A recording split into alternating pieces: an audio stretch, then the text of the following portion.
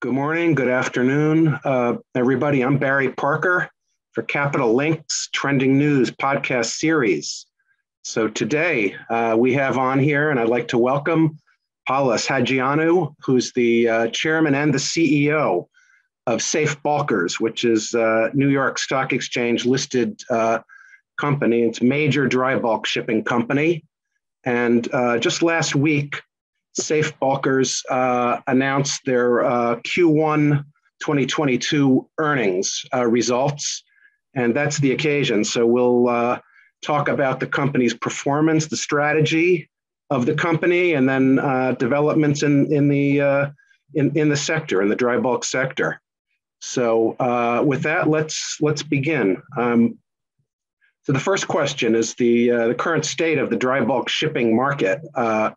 Where it is, and also let's mention events in the Ukraine, which have been all over the news, and China recently with the lockdown, and what the impacts are on the vessel positioning and the dry bulk trade routes. Yes, good morning. Well, the state of the dry bulk market is solid, it's improving. We had a very slow Q1 as expected, but this time was a little bit longer, the slump, because of the outbreak of the war right after the Chinese New Year. So I would say that it affected a lot March as well, which usually is a month that the market starts recovery. This recovery started mostly in May, because right after the Chinese New Year, we had the war and then the COVID situation in Shanghai area, which, as we know, is the major industrial area and the major business area of China. So all this affected the market, but the market started recovering sometime end of April, beginning May, and is looking again optimistic as we talk. Can you distinguish, they're upward movers. Some of them are geopolitical, we mentioned the war, and then some of them are, fundamental, commodities that are moving. So I wonder if you could distinguish those. And then also there's a futures market with the forward curve where the traders put the price on the freight in the coming months. And I wonder if you could talk a little bit about that and what that might be telling us. Yes, the geopolitical factors are stemming mainly because of the war and the effects of the war. We've lost the flow of cargoes out of Ukraine, which is a major economy and a major producing country, especially on wheat, grains, and also for the steel industry. There are many steel mills there. This also had the repercussion of the sanctions to Russian cargoes. So many companies follow these sanctions not to trade to Russia. It's affecting the trade. For the time being, ton miles are increasing because certain cargoes are being carried from further away, from further distance, like Aussie cargoes into Red Sea, Aussie to Egypt, US Gulf, East Coast South America. Some grains are coming from all these destinations. So it's improving on ton miles, but I think in the long run, the effect of the war will give a headache to all of us, because I don't think the rest of the world will be able to cover the full amount of the grain out of Ukraine and of Russia. So the fundamental things that happen in the market is, of course, the rise of commodity prices, which is giving a boost for the next 6 months to freight rates, because you have to remember freight is also a commodity. And but of course you have the strengthening of the US dollar that is not very helpful for the market. So overall we have factors that may affect the market further on, but in this volatile climate, many things could affect the market either positively or negatively. So the fundamentals are kind of mixed in with the geopolitics, so hard to be precise. Yeah, let's shift over. Last week you announced the Q1 results. I wonder if you want to talk about what the major achievements and maybe what you want to highlight from that news release. Yes, Q1 results were as per expectations, in that we had a low market in March, so it affected a little bit the revenue side, and also we had OPEX side affected as well, because the war created inflationary pressures, difficulty in moving spare parts around. We have to bring spare parts with more expensive routes. Shipping is relying on air freight for many of its urgent move of spare parts, quite heavy parts. Those used to be carried on freighter airlines, mainly with Russian big planes. Now this is being carried by other aircraft carriers, charging 3 or 4 times more than used to be the cost of transportation. So this, coupled with the inflationary part created in lubes and paints because of moving oil prices, higher oil prices, and the COVID situation in China and the restrictions we have worldwide, is increasing the cost. So we average around $21,500 a day for Q1. For any other Q1, we would be smiling with this number. This year we were expecting a little bit better, but the market did not perform. It's performing better in Q2, so things should be better in the second quarter. Yeah, but seasonally, Q1 is usually a weaker quarter. Is that right? Yeah, you know very well. Yes. Okay, so it'll go. Hopefully, it only goes in one direction, which is upwards. So let's talk about the strategy going forward. I have a bunch of questions here. So we're going to do fleet deployment, and then expansion, and then get into your capital allocation and talk for a minute or two about ESG. So let's start with the fleet deployment. I mean, I know you have a lot of your vessels are on period charter.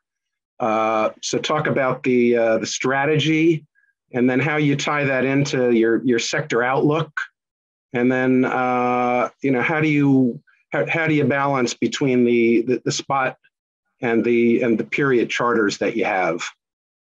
Yes, the period charters we have are mostly short period, up to 1 year. We have 6 period charters on Panamaxes that they are index linkers from this summer for another 3 years, which basically is like trading the spot market, so they will follow the spot market. And the other charters, especially on the Panamax to post-Panamax, are usually up to 8 or 12 months. So we have around 15 ships in the spot market, which we are working right now. Basically, the idea is to keep the scrubber-fitted ships in the spot market. We were expecting an increase of scrubber benefit, and we're trying to get the maximum benefit on that front. And on the smaller ships like Panamaxes, we prefer to go into period charters up to 1 year. Now, regarding the Capes, we recently been buying second-hand Capes because we believe China will do a big stimulus program after the COVID situation. People were locked in Shanghai area for most of April and May. Shanghai is opening tomorrow, as we have heard from friends out there. It's good news for all of us and for the market and for the Chinese economy, of course, which is affecting us as well. So with China out in full force as from tomorrow, we expect major improvements on freight rates, especially for Capesize bulk carriers. So when we have the opportunity to employ our recently acquired bulkers for 2 or 3 years, we will be doing that. So hopefully in the summer, we will be doing 1 or 2 more charters. On the smaller ships, we prefer to trade spot or up to 1-year charters. Okay, so we'll be looking at, I guess, during the summer, hopefully when it's a stronger market, then you go into the period cover. Indeed, especially on the bigger ships, we prefer to lock in period charters at a reasonable profit. And remember, the ships are ships that we didn't buy very expensive, so we could write them off within the 3-year charter to below scrap value. So in mid age, around 10-year-old ships, to take them down to well below scrap value within 3 years, it's a good investment for the company. Yeah, absolutely. So I'm going to ask you about fleet expansion. Before I ask the question, I got to give a shout out on your website. You have a great video. You have a delivery you just took of a new build. So I highly recommend that. I think that's great. You've been active in new build and secondhand markets. So you're building in Japan. I think you had an order of 9 vessels. I believe those are Kamsarmaxes, if I'm correct. You just took delivery on one, and I guess that's the video on there. So you have 8 to go between now and the end of 2024. You've also been buying. I think you mentioned this. You bought Capesize ships. I think those are Chinese ships. So yeah. Talk a little bit about just the strategy with the expansion. And I know the company has a predominantly Japanese-built fleet. How does it work adding the Chinese-built vessels in there? How does that fit into the strategy? Yes, to be honest with you, that in the past we tend also to Chinese-built ships when we couldn't find Japanese-built either new buildings or second-hand ships at the right price or at the right delivery position. So at the moment, we see that there is shortage of quality Japanese-built ships in the market, mainly because the freight market is improving and many Japanese local owners are keeping the ships for themselves. So a company that has to buy a ship is getting proposed with 9 Chinese ships and 1 Japanese-built ship, especially on the Capesize. So earlier in the year, we managed to let's say in September of last year and early this year, we managed to secure 2 Japan-built Capesizes, 2012 and 2014 built. So we purchased those. Recently, we haven't been able to locate similar ships from Japan, or if there is a ship in the market, the price is well over 40 million. We elected to go for prices around 30 million, which makes us comfortable that we can pay off the investment in 2 or 3 years with a good, with one shot in a good, with a good fixture. Also, you have to remember that Chinese ships, they are heavily built. They have a lot of steel value in today's environment of increasing values of steel. So it's a temporary measure until more opportunities arise. But also in the past, we have done Chinese-built new buildings at the proper yard, and something that in the future could happen. For always, of course, we will go only for new builds that they comply with phase 3, tier 3 requirements. We are not going to order new ships with tier 2 or phase 2 requirement, because it's very important these ships to achieve very low consumptions for the new regulations. So that was kind of my next question. Just how you factor, you are looking at the environmental factors in all of in all of these decisions. It sounds like. Yeah. So let me let me talk about the capital allocation part of it. You just announced the dividend, quarterly dividend, that's 5 cents a share. And you've been, with all the liquidity you have, you've been buying the secondhand vessels, and you've been reducing your debt. It's important to point out, I think the debt is right equal to, or maybe even below, the scrap value of your fleet. So how are you looking at the capital allocation going forward? Yes, we reinstated the dividend 2 quarters ago. We started with 5 cents because we think that this is a long-term sustainable dividend, because at the same time we have a new building program underway, which we want to add to the fleet with the minimum possible debt. And we want to add also second-hand ships with prompt delivery dates, especially in the Capesize sector, to the fleet in order to increase the revenue line. So also we recently did a bond in the Greek stock exchange at a very competitive rate of 2.95, which for 5 years, unsecured corporate bond, guaranteed of course by the listed company in New York.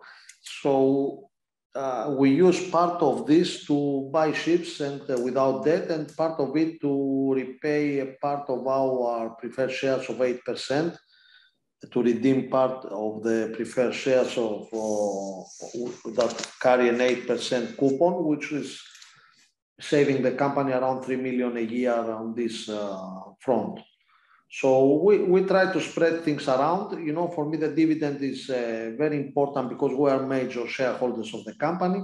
Sure. But we want, first of all, to renew the fleet, to keep the debt around the scrap value of the fleet levels, and at the same time renew the fleet, be the youngest fleet in the market in the comparison with the competitors, and being able with the younger ships and the new builds with low consumption to deliver better results for our shareholders.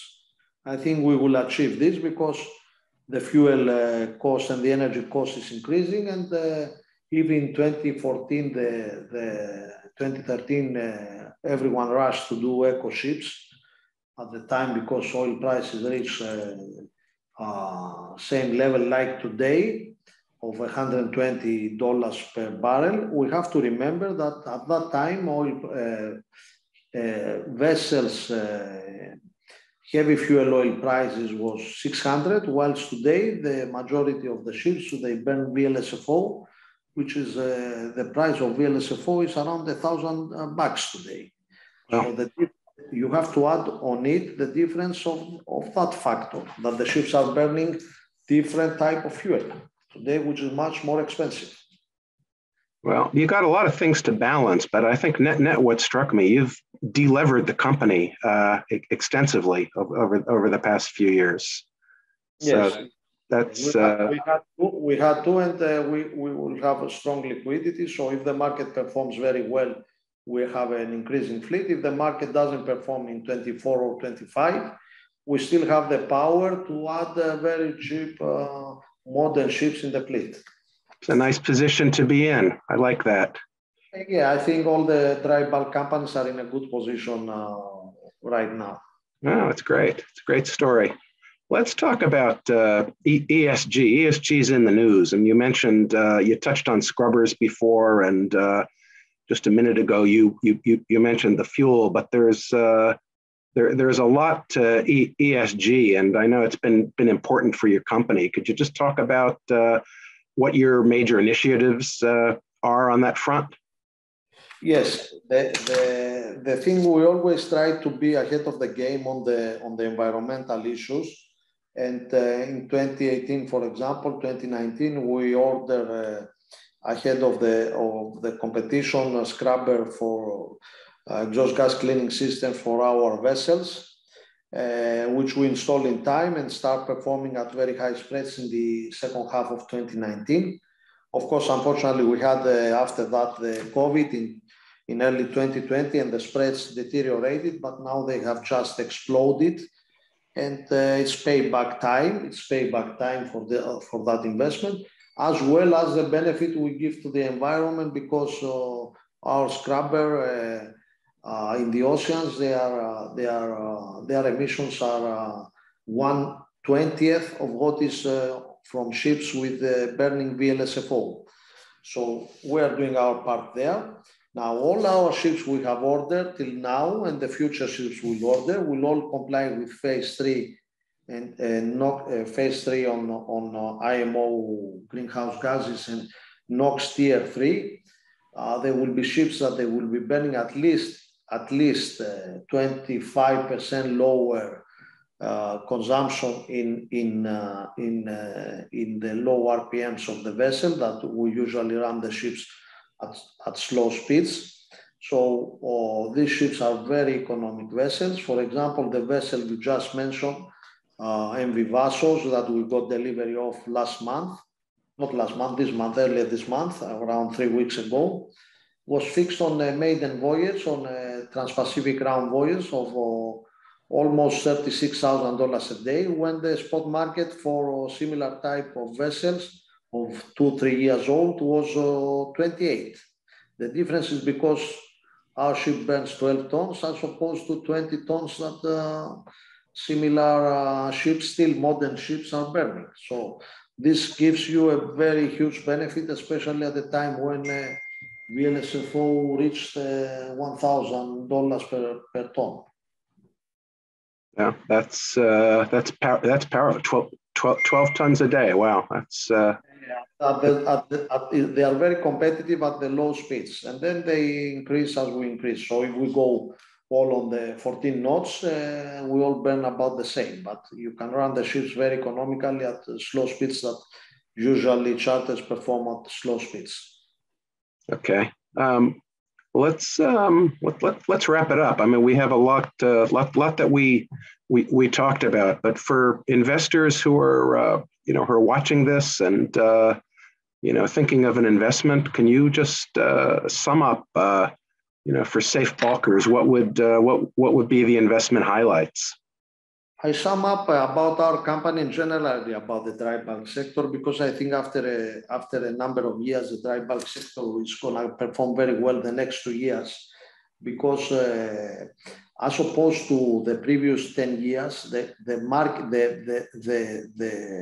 the balance between supply and demand is very fine, and we have a very low order book on the Panamaxes, on the Capesize, even on the Ultramaxes, that gives us confidence that we will enjoy even beyond 22 and 23 the good market. Secondly, I'm very optimistic about Chinese boosting their economy after the COVID. As I told you before, tomorrow China, Shanghai area is they're opening up. Yeah. Are opening up, and this is a major news, because they are opening up and the people there are very, very vibrant and ready to go. We had discussions there with friends today, and they are ready to go. And Chinese, they are really hard workers, and they can really catch up with what they've lost the last 2 months. So I don't see any slowdown coming from China in the next few months. I think generally in Europe and in America and in the Western world, COVID is reducing. We all move around without masks and all these things. All this is major boosters for the economic activity. Of course, we have the problem of the expensive energy and the war, which is a very sad story, and it should finish as possible, and the whole world should sit down together and find means and ways how this stupidity stops. Well, whether that comes from the east or the north or the west or the south, because we're talking about people losing their lives for almost no reason, So as far as I'm concerned, this is my view. So people may agree, may not agree, but it's against humanity, and it's against the modern world. So let's hope that logic will prevail on all fronts and try and find the solutions and because you see, I mean, sanctions leads where? Leads to bad economies in Europe, in the Western world. Russia is affected worse than all of us. We end up people boarding ships out in the Persian Gulf and taking seamen for hostage. You know, these things must stop somewhere. People, I mean, we have to find ways. You know, the people who are in charge to find the ways to find a mean solution for all parties. You know. Yep, and hopefully, you know, expanded trade would be part of, you know, whatever solution they come up with. Yes, and that would be good for the shipping markets all around. Good for everyone, and it's good that we are hearing also reports that U.S. and China, they're trying to find ways for more trade and less tariffs and things like that. At least, you know, the two big powers in the world to show that they are communicating and they have some understanding with the needs of each other. So I'm not totally pessimistic, but some logic must prevail. Now, regarding the dry bulk, as I told you, I'm optimistic, and we see a lot of companies doing very well. So I think it's one sector that we were waiting too long for this moment to have positive results and good profits. So it's the right time for investors to invest in the sector and be a little bit more loyal than they used to be in the past. Well, I think it's important what you said about the supply. I mean, it's a low order book, the lowest in years, and you know, I think if you look across at some of your brethren in the container business, I think they've tied up all the yard capacity for the next 3-4 years. Yes, they did us big favor, the container owners, but of course they had mega profits. We had good profits, but they had mega profits. So it's, you know, they had to renew their fleet and they had to reinvest the money in the industry. And basically shipping companies are generally doing this over the years. You know, when you make so big profits, their investment in their industry, and this is good for the world trade. Oh, sure. Okay. Well, I think we'll wrap it up here. So, Paulos, I want to thank you for coming on. So I'm gonna sign out here. So it's Barry Parker for Capital Link's Trending News podcast series. Thanks very much, Paulos, for coming on. Thank you, Barry. Thank you, Barry. It was very nice to speak with you after a couple of years, and look forward to see you soon. Well, we'll see you in person. It's another one of those, hey, how you been for 2 years? Okay, thanks. Thanks a lot. See you later.